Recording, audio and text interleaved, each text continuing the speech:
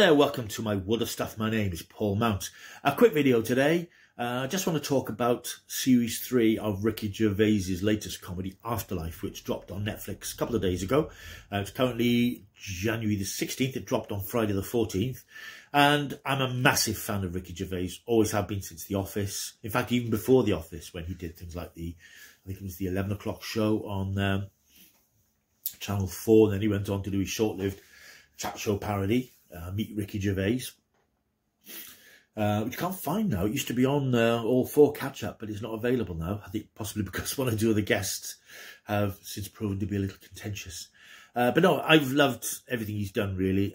His TV shows, his film career has been a bit iffy. I think he went through that phase post-Office of trying to capitalise on that by doing these slightly bland Hollywood films, like The Invention of Lying, Ghost Town, which were decent enough, but they didn't really work as Ricky Gervais vehicles. He sort of broke through in the early 2000s with The Office, which he co-created with his writing and podcast and broadcasting partner Stephen Merchant. They've gone their separate ways over the last few years, both forging out very interesting careers in different areas. Then he went on to do the brilliant Extras. Then he did Derek for Channel 4. They did Life's Too Short, which was their sort of mock documentary series about Warwick Davis. Then they did Idiot Abroad with Carl Pilkins and Sky. So they've done a lot of stuff. But Afterlife, Ricky Gervais's latest series, it's possibly Ricky's finest work. It's not, in terms of humour, his funniest, although there is a comedy series, because I think there's more belly laughs per half hour in Extras and The Office. But this is his most sophisticated and thoughtful and heartbreaking piece, really.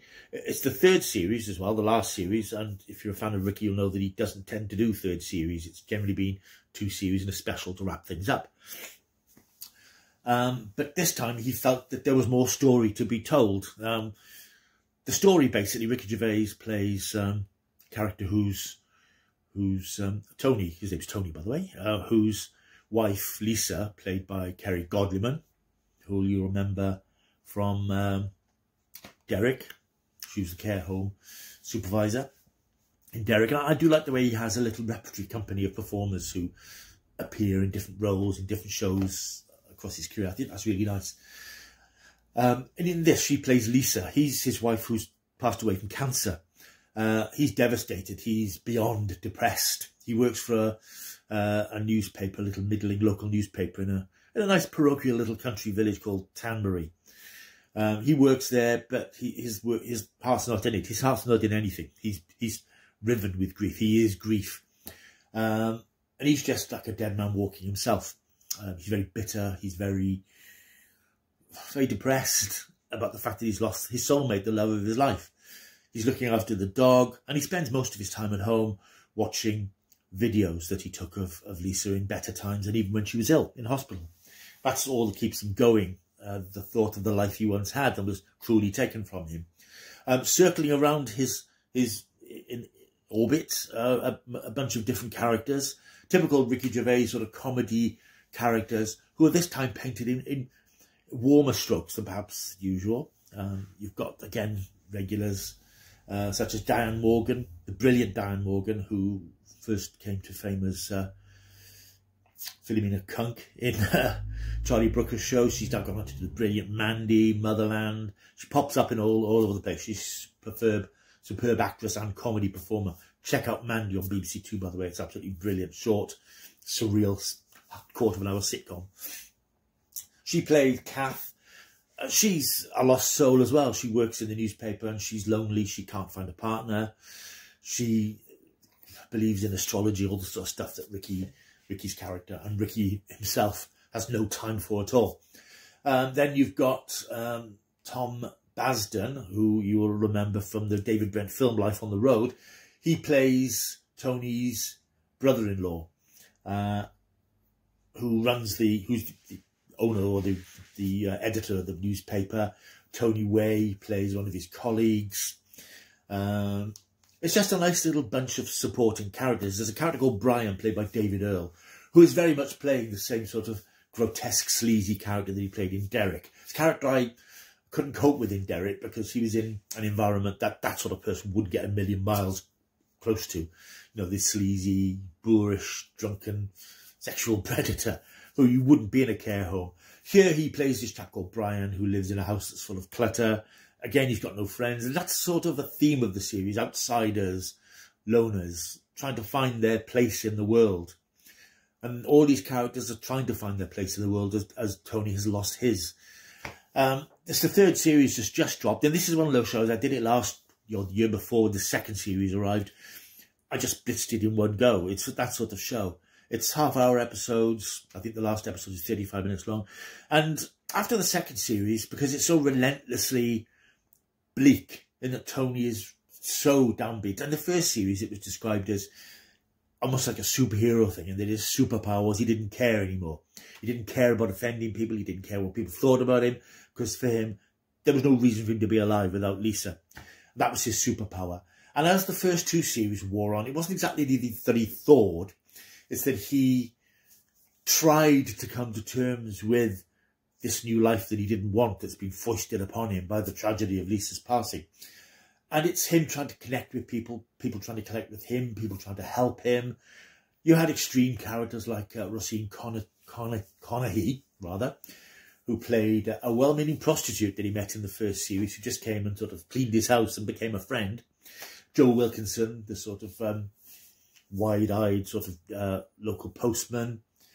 And especially Ashley Jensen, who appeared in Extras. She plays one of the carers in the care home where his father, played by David Bradley, is resident. He's got dementia and he goes in to visit him. And he has a sort of a connection with Ashley Jensen's character, Maggie, not Maggie, she was Maggie in Extras. But he can't take it to the next level because he just can't foresee having a relationship with anybody else apart from Lisa. This third series then is dropped. And after series 2, you think, well, wow, where does Tony go now? How do you redeem him? How do you give him some sort of hope? And I think this series does that, almost reluctantly. And I think Ricky's been very bold in not doing what seemed like the obvious thing to do. They haven't, spoilers if you haven't seen it yet. He doesn't end up with Ashley Jensen's character. They both come to an understanding that it's not going to happen. She moves on. He sort of comes to terms with things, but it's slightly tragic because we know that he's going to stay on his own because it's what he wants. If he can't have Lisa, he doesn't want anybody else. And that is sad. And the series ends very poignantly, very sadly, but also quite sweetly, because you get redemption and you get closure for all the other characters who in their own way have been lonely and outsiders, and even the more extreme ones get some sort of shot of happiness. It is bleak. There's no doubt about it. There are some scenes. I mean, he spends a lot of time sitting at a bench in the graveyard looking at his wife's memorial stone, sitting with Penelope Wilton, whose own husband Stan died a few years earlier. And she sort of spurs him on and tries to make him think that there is something worth living for. And their scenes are very sweet, but it's very bleak in that he is just so nihilistic. There's no sense of hope really there. And that's nicely counterpointed by the humour, which is extreme in places, incredibly slapstick in other places, very, very funny when it needs to be. Sometimes it's a bit sort of, ouch, did that happen? Did they say that? Did they do that? Did he? But Ricky Gervais, as you know, from things like the Golden Globes that he's hosted, doesn't believe in boundaries, doesn't believe in that there are things you can't, make fun of. And he continues to do that, but in his own very unique sort of way. Some may find it offensive. The language is fruity, to say the least. And sometimes it does make you wince because it is so sort of in your face, particularly David Earl's character, who is just a grotesque. But you can't help liking him in a way. And what this series, I think, has done a bit more perhaps than the other two series, he spent more time with the other characters. For example, Kath, Diane Morgan's character, she goes out on a series of rather tragic dates with potential boyfriends. And that's quite amusing.